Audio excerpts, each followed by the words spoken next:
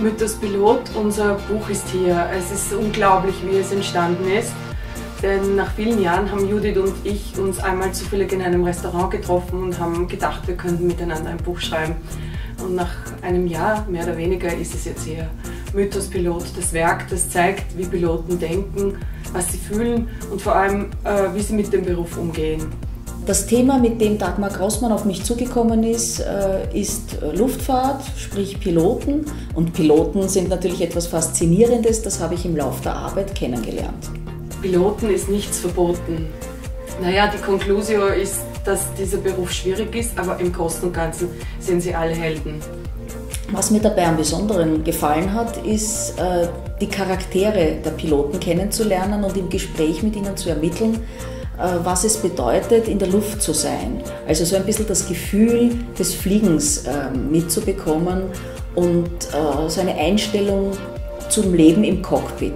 Und das war besonders spannend. Viele sehr interessante Menschen haben uns Interviews gegeben und haben uns ihr Vertrauen gegeben und ihr Herz geöffnet. Das war wichtig und haben uns einfach gezeigt, was sie denken. Und ich glaube, das war für mich ganz wichtig zu sehen, was das wirklich bedeutet. Ich habe irrsinnig viel dazu gelernt und ich bin sehr zufrieden, dass ich dieses Buch gemacht habe und sehr stolz. Natürlich ist es lustig, mit einer lieben Freundin wie Dagmar Grossmann gemeinsam ein Buch zu machen unter dem Motto Grossmann und Grohmann schreiben ein Buch.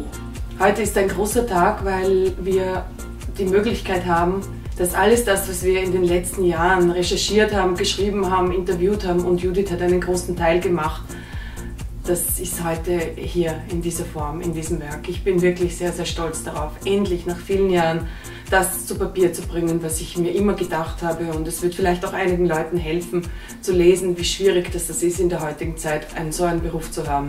Mythos Pilot ist hier und es ist fertig und ich bin ganz stolz, wirklich sehr, sehr stolz. Ich habe es auch meinen Kindern gewidmet, weil ich immer wieder sehr viel Zeit damit verbracht habe und ich danke auch der Judith ganz viel und vor allem danke ich allen Piloten und noch einmal, für mich sind alle Piloten Helden.